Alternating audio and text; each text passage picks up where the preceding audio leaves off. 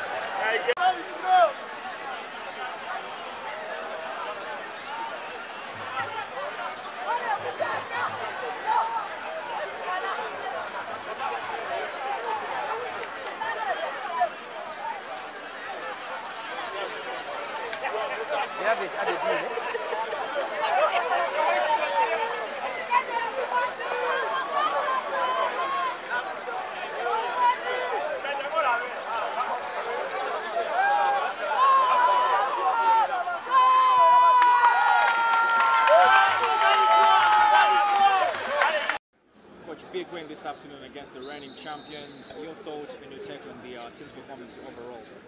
I think it was a brilliant team display. The boys played very well. They played their hearts out. They followed the instructions, the system that we set out to play today, and the playing staff that we put on the field worked very hard.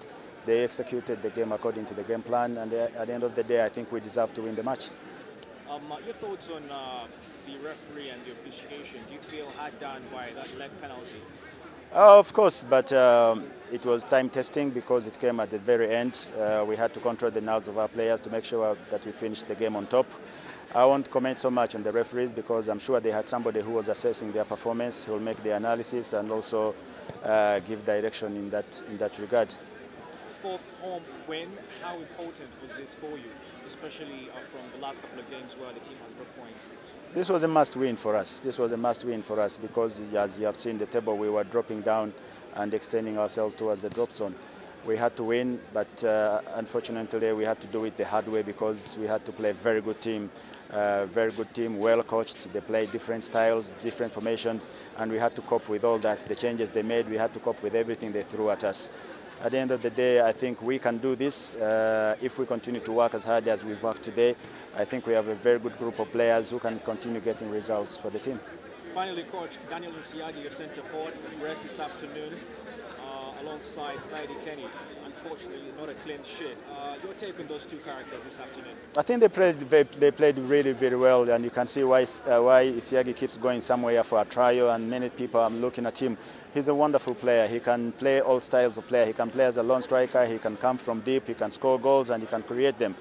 He works very hard, and if he continues to work like that, we think the sky is the limit for him. Well done to him today.